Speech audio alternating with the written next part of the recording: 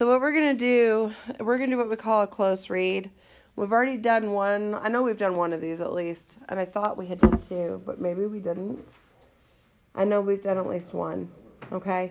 So we're going to do a close read of this speech. This is actually probably the turning point in this entire play. This is where, after Caesar has died, and they're trying to determine just cause for his death. Okay. Brutus is going to go against Antony in these speeches. And you have to determine what form of rhetoric are they using, what are they saying, and how are they convincing people to come their way. In order to do that, they do use rhetoric. And I don't know if you've heard of that term before, but it's called the art of persuasion. Okay?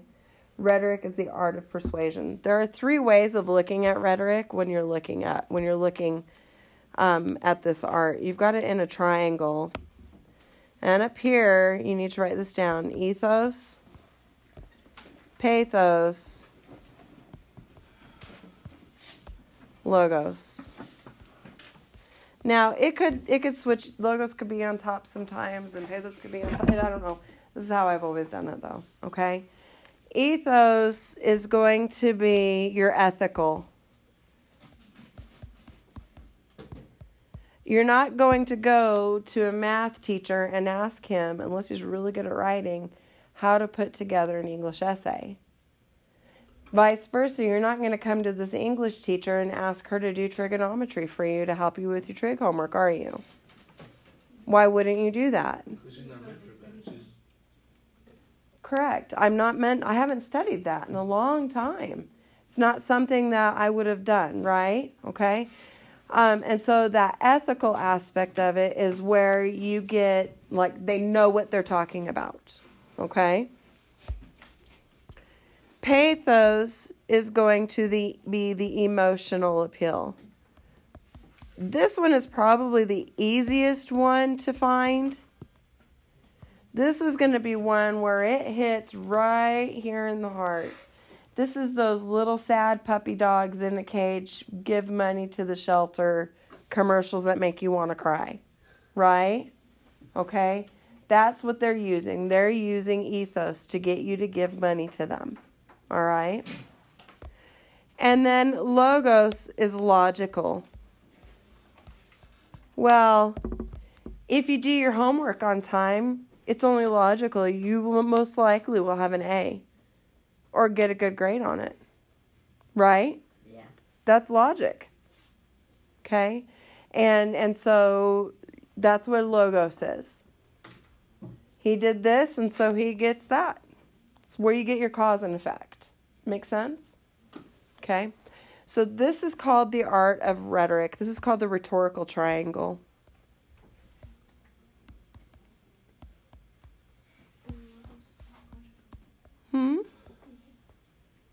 Okay? The art of rhetoric means, boy, you can go in one sentence and hit an ethical appeal, an ethos appeal, and within the next couple sentences, you're hitting the heart, and you're doing emotional appeal, and then you're going to end and put in a punch with that logical appeal, right? Okay? Mom, Dad, let me go to the party on Friday night. Please let me go to the party on Friday night. No, you can't go to the party on Friday. But Mom, so-and-so's parents will be there. It'll be okay. Parents are going to be watching and monitoring. Besides, you want me to be the most popular person in school, right? If I don't go, I am totally not going to be popular, right? And then we go into the logical, well, really, I won't get into any trouble. It'll be all right. I'm a good student. I'm a good person. You can just see my grades. Do you see how that kind of argument would go?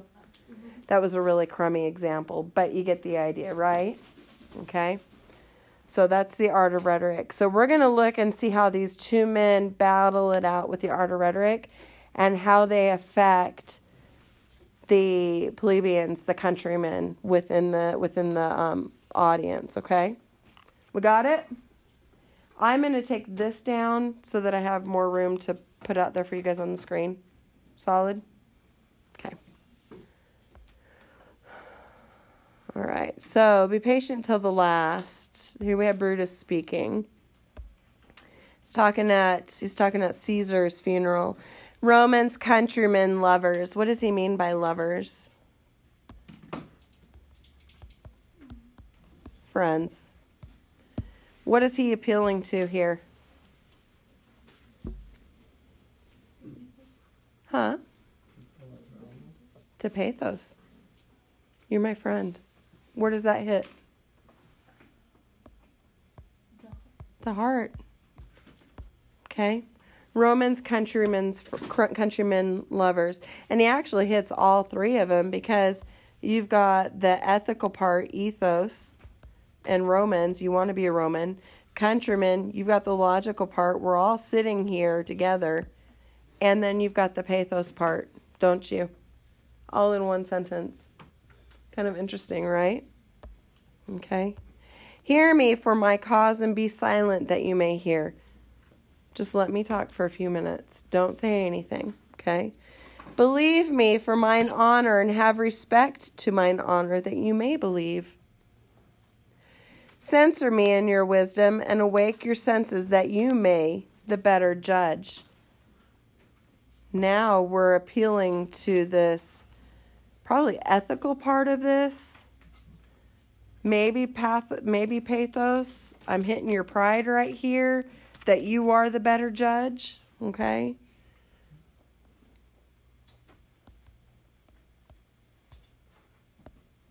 If I'm writing, you're writing, FYI. Okay? If there be any in this assembly, dear friend of Caesar's, to him I say that Brutus' love to Caesar was no less than his. How much does Brutus love Caesar?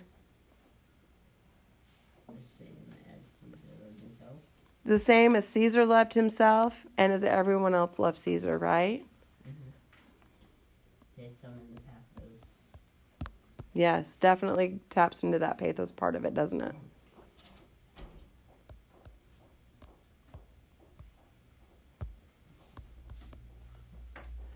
And actually, his love for Caesar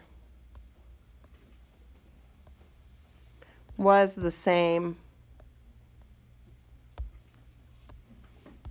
as Caesar's love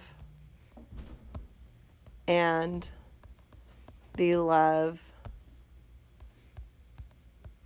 of all men, right? Okay. If then that friend demand why Brutus rose against Caesar, this is my answer. This is probably one of the most important lines that Brutus says in the whole play. Not that I loved Caesar less, but that I loved Rome more. This is logos. This is that logical appeal. I'm going to take down what destroys Rome. I'm not going to hit here in the heart. I'm going to take down what destroys Rome no matter what, because Rome is the most important. Does that make sense? Do you understand? Okay? Not that he loved Caesar any less, because I loved him the same as everybody else. I loved Rome more.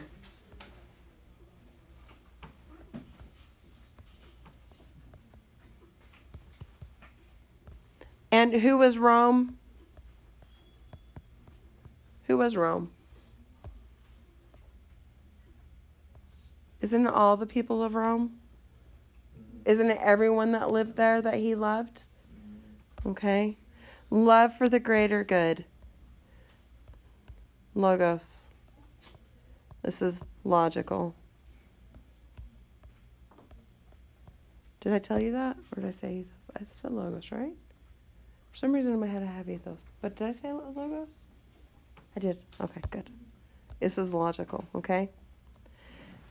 Had you rather Caesar were living and die all slaves, that Caesar were dead to live as all free men? All right, so here we have cause and effect. Here's a swap of ideas. What happens if Caesar were living? Caesar were living, what would happen to the men of Rome?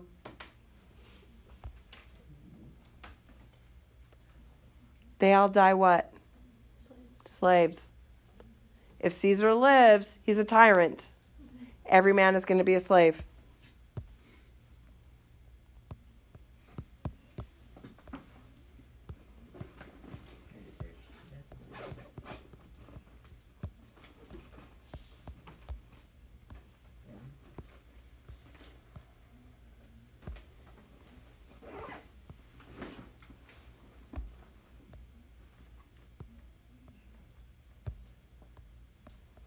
Had Caesar, but now that Caesar is dead,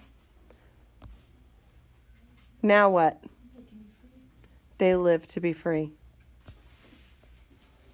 There's your cause and effect. And he's using, again, logos, isn't he? This is a logical appeal, isn't it?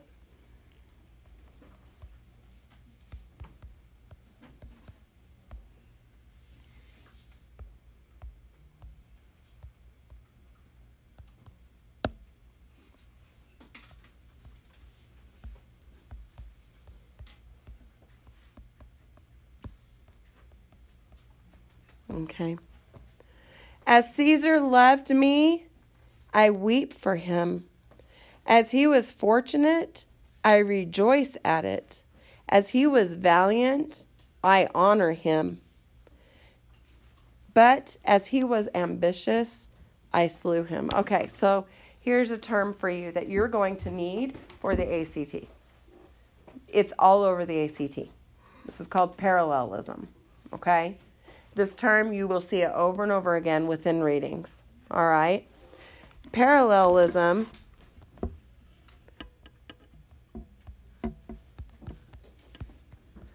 let's look up. I want to give you the correct definition so I don't chop it to pieces. I want to make sure I do this correctly. So I'm going to look it up really quick in my resource book here. Hopefully it's in here.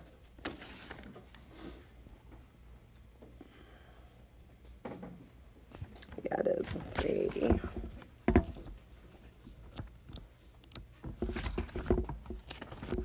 All right, parallelism. It's when you join two ideas together in some form of grammatical construction so that they run in the same formatting to equal the same idea. It's the same ideas running in the same direction stated multiple times. Okay? One of the most famous people in history taught using parallels, and that's Jesus Christ. If you look in the Bible, it's full of parallels. All right? So we're going to look at how he uses parallelism here. In the next 4 lines, same idea stated over and over again using different words. Okay? So we're going to look at them. Here's the first one. I'm going to change color on it so you can see it. As Caesar loved me, I weep for him. There's one. As he was fortunate, I rejoice at it. There's 2. As he was valiant, I honor him. There's 3. And then here's the other side of this. As he was ambitious, I slew him. There's 4. These are all that cause and effect. This is what Caesar did. This is how I'm going to do it.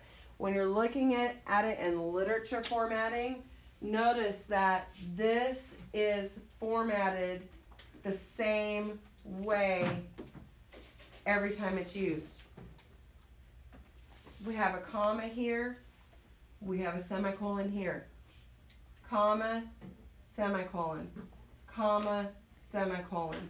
Comma, period. That's where he ended it. Does that make sense to you guys? You got it a little bit? See it? Yes? Okay. I didn't mess it up too bad. Okay, so here for recording's sake, comma, semicolon, comma, semicolon, comma, semicolon, comma. Here's where it ends. Okay? It's that same structure that he uses in order to make a point using different words. Okay? And in this one, he's using cause and effect. He does this, I did this. He did this, I did this. He did this, I did this. But because he did this, I did that. Do you see? Okay? Does that help? This is an example, a perfect example of what parallelism is. Okay? You got it down? Okay. All right. There is tears for his love. Tell me where the next set of parallels are. There is tears for his love, joy for his fortune, honor for his valor, and death for his ambition. Can you label them? Where's the first set of parallels here? Talk to me. First set of parallels. Tears for his love. Tears for his love. Second set. Joy for his fortune. Third set. Honor for his valor. Third set. Fourth set. Death for his ambition. Death for his ambition. Do you see it? And you see that structure, right? Comma, semicolon, comma, semicolon, comma, semicolon. That sentence doesn't end until that period hits. Doesn't end at a semicolon, does it? Ever. Okay? Pay attention to that when you're looking for parallels within writings in the ACT. And it asks you to give an example of parallelism. Look at the way the sentences are structured. Okay? To give you help and guidance with that. Does that make sense? I will honestly tell you I didn't understand parallelism until I started teaching it. Because nobody ever explained it to me. I had to go research it to figure out what it was. Kind of crazy, right? But, I mean, it's really simple. Okay? So now you've got really good examples of parallelism. And there may be more here. And he's using cause and effect here, which would then hit within logos. Right? Logical. It's logical. All right.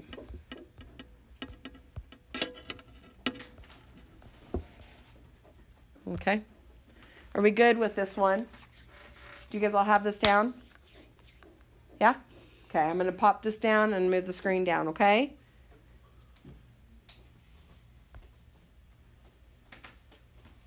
All right, so we got to go to who. All right, here we have, how is this affecting these people? All right, here we go. Who is here so base? That would be bondsman. What is a bondsman? So low he would agree to be a slave, right?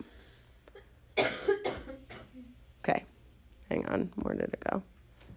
There it is. I'm looking at that number 2. Those little guys are footnotes, and that tells you at the bottom that to look for that help and that information and use those. I mean, that's what they're there for. Slave, right? A bondsman. Who here is so base? That would be a bondman. Base, stupid, ignorant, right? If any speak for him, have I offended? I'm sorry if you think that I've offended you. Who is here so rude that would not be a Roman? Again, he's using parallelism a third time, isn't he? The structure is the same. Who is here so rude that would not be a Roman? If any speak, for him I have offended. I'm sorry if I've offended you. If you're not a Roman, I'm so sorry. Who is here so vile that will not love his country? If any speak, for him I have offended. I pause for a reply. I'm going to wait for you to tell me, have I offended you? If I offended you, I am truly heartfeltly sorry. Now he's hitting that pathos form, isn't he? He's like hitting right here in the heart, okay? Again, he hits parallelism.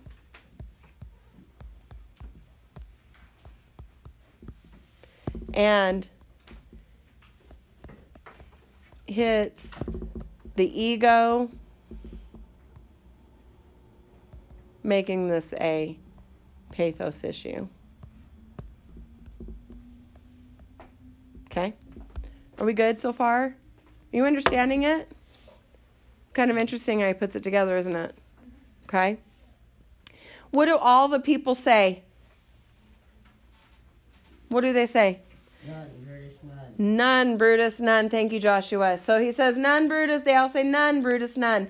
We're all here with you. We're all listening. Are they following along? Like little lost sheep to the slaughter, right? They're following along, okay? Brutus then says, then none have I offended. I haven't offended any of you. None of you are so dumb. None of you you're all Roman, and you are all understanding. Yes, ma'am. What does it say next to hits the? Hits the ego. E-G-O. Hits your ego. Ego's really an inner instinctual thing. Like we really, that's like base human thing. Okay. All right. So he says, then none have I offended. I have done no more to Caesar than you shall do to Brutus. I haven't done anything to him that you wouldn't do to me. Okay. The question of his death is enrolled in the Capitol, his glory not extenuated, wherein he was worthy, nor his offenses enforced, for which he suffered death. He says, according to the Capitol, the question of his death is enrolled in the Capitol. It's hidden there, hidden in the Capitol. Why he had to die is hidden in the Capitol. He hasn't come out and done anything wrong to die for. He says that. Brutus says, yeah, I have no proof. Okay? He was worthy, wherein he was worthy, nor his offenses enforced, for which he suffered death. He did nothing wrong to cause his death.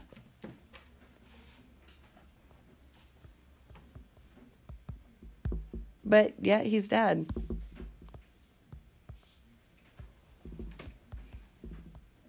Which leads the reader to question why.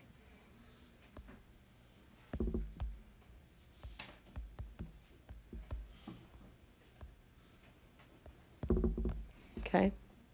Enter Antony and others with Caesar's body. Here comes his body mourned by Mark Antony, who, though he had no hand in his death, shall receive the benefit of his dying, a place in the commonwealth, as which of you shall not. Mark Antony, now that Caesar is dead, is going to benefit of Caesar's death because he inherits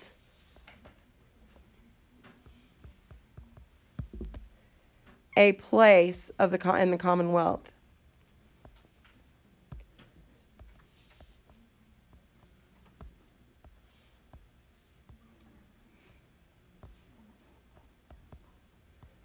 Okay, he's no longer a servant of Caesar's. He is now his own man. Does that make sense? Mark Antony is no longer going to be somebody to look down upon or call for duty like Caesar used him for. Okay?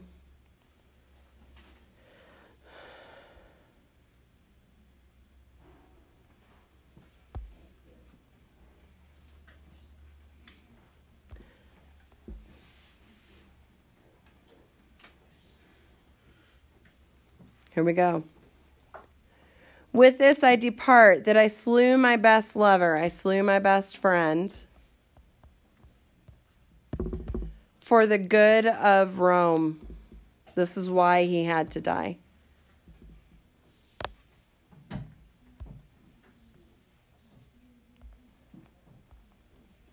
He already said that. Okay. I slew my best lover for the good of Rome. I have that exact same dagger for myself, when it shall please my country to need my death. In other words, you can kill me for the same reason I killed Caesar should I become a tyrant. Do you see?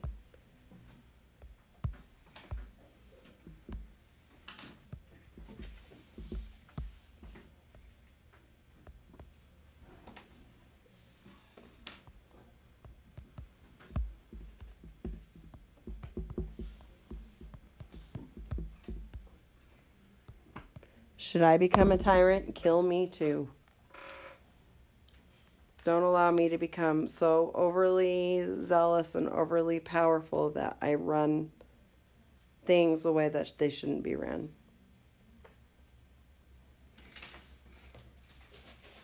And in the end, what do all the plebeians say? Live, Brutus, live, live, right? They all see his reasoning. They hit not only, he didn't really necessarily hit here, but he hit up here, didn't he? Big time. He hit up here. This is why it was done. You could see the cause of it happening. Think bigger, think broader. He hit that logical aspect of it when he was talking, didn't he? Okay? But he also kind of hit some of that pathos, didn't he? He hit some of that heart stuff going on. Okay? He hit the pride, definitely, of people. Let's take a look at what happens. You guys are doing really good today. Well, let's look at what he says in here, what it says in here. Let's see how well we did. This is the key that I got with my little kit here. You can't listen and speak at the same time. This is true. Be silent that you may hear. Yes. Brutus is flattering the commoners here. We did say that. Yes. Brutus was flattering the commoners. Here he says, any different if Caesar is to him, I say Brutus's love to Caesar was no less than him. He means Antony's also speaking to the crowd, but he's really speaking to Antony. We were close, but it works the same way. All right. Not that I love Caesar less, but I love Rome more. We got this one. Effective use of poetic technique, repetition, parallelism, and a good dramatic twist. Okay. The only thing that I did is I had you guys find the parallelism here, but this is the logical fallacy. If you look over here on the side, right here, logical fallacy to question Brutus now means that I hate my country and prefer to be a slave. An unfair construction. Who is here so rude that would not be a Roman if any speak for him I have offended? Who is here so vile that not love his country if any speak have him I offended? I pause for a reply. To question Brutus now means that I hate my country and prefer to live a slave. So Brutus is saying that to people, and that's kind of unfair, isn't it?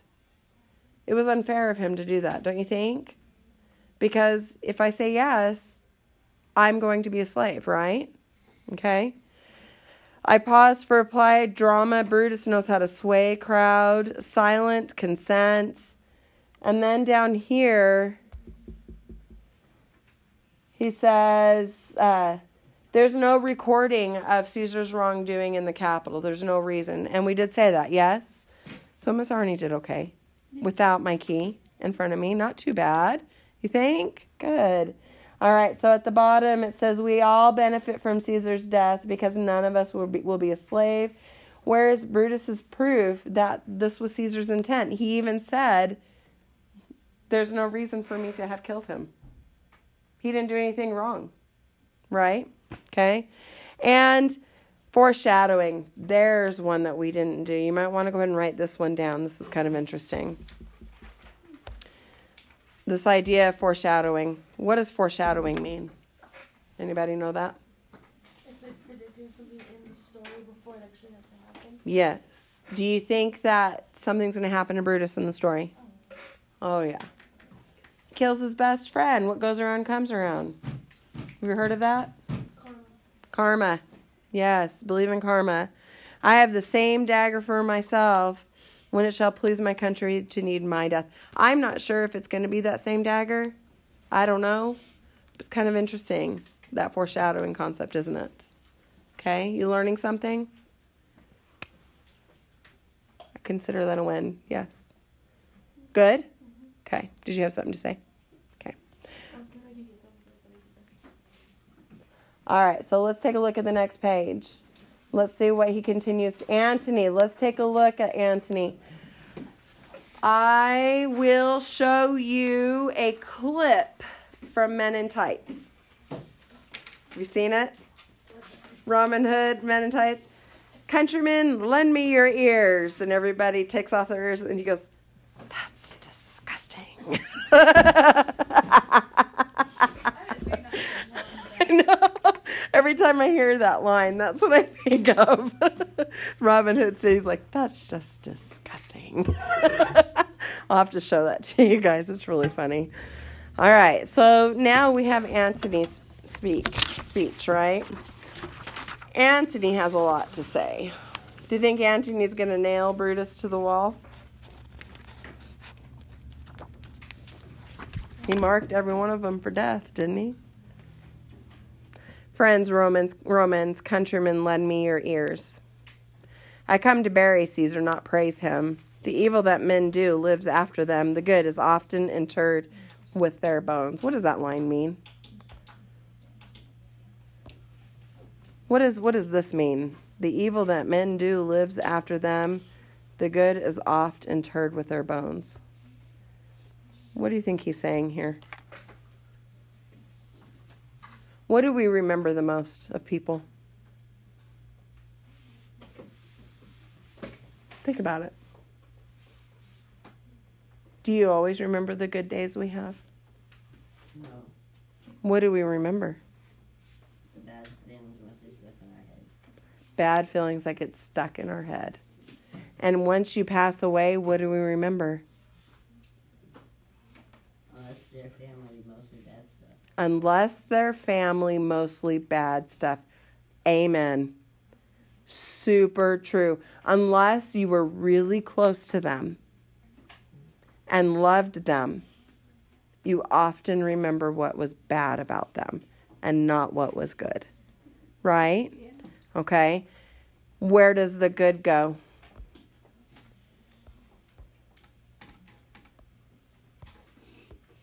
And how much good does one have to do to outweigh that bad?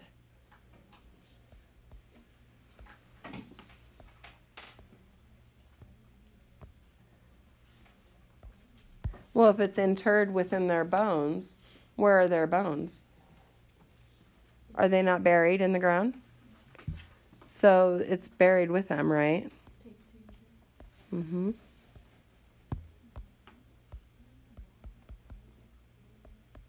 So the question then is asked, how much good outweighs the bad? What weighs heavier? 100 times to 1.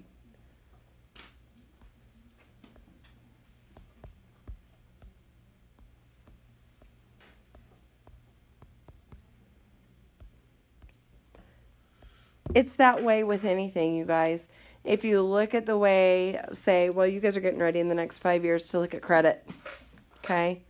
You look at credits, which works kind of like your grades. Here's a better one. Let's talk about your grades. We're not going to talk about credit right now. Grades are what you guys can work with, right?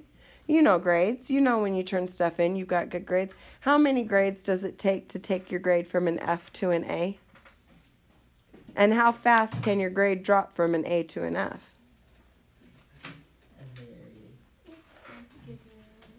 Bam! Bottom line, one assignment, especially if a teacher doesn't get the grades in fast enough. And then suddenly that teacher's plugging in this major assignment. There's only 4 grades. You didn't do the assignment. And your grade hits the dust, doesn't it? And you're like, what the heck? So you don't do the assignment, but you do how many of these other smaller assignments to pull your grade back out of failing? How many grades does it take then?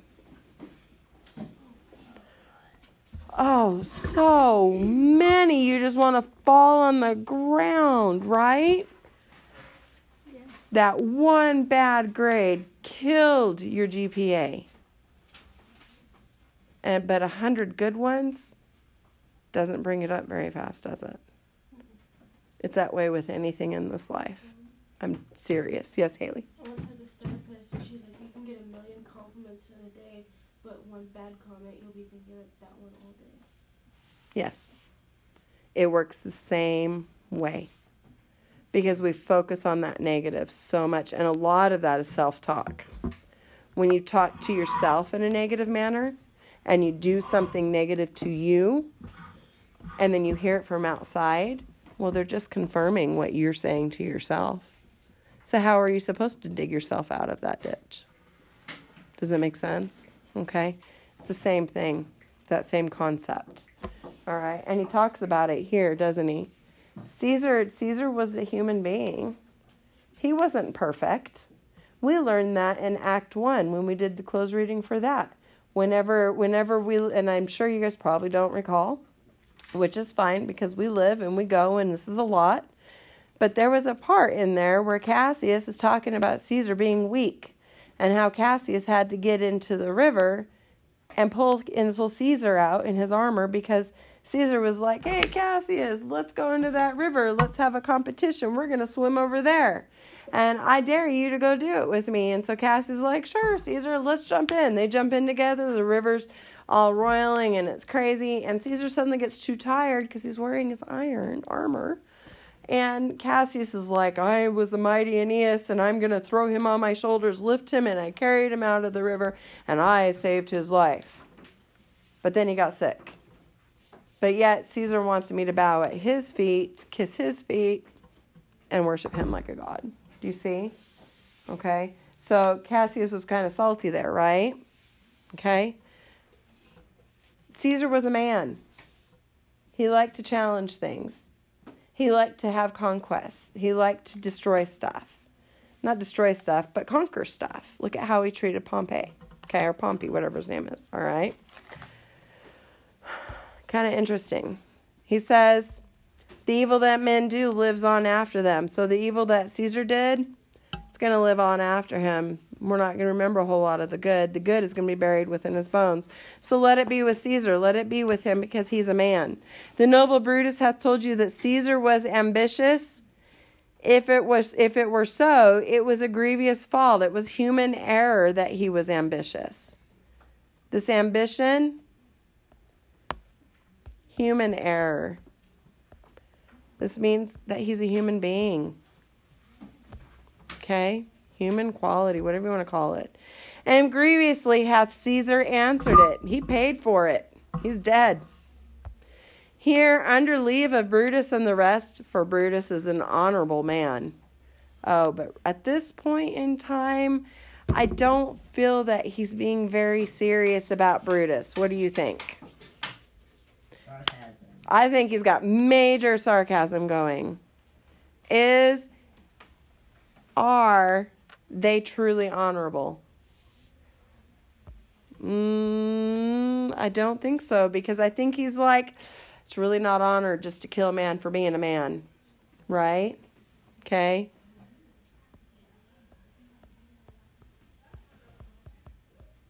Okay.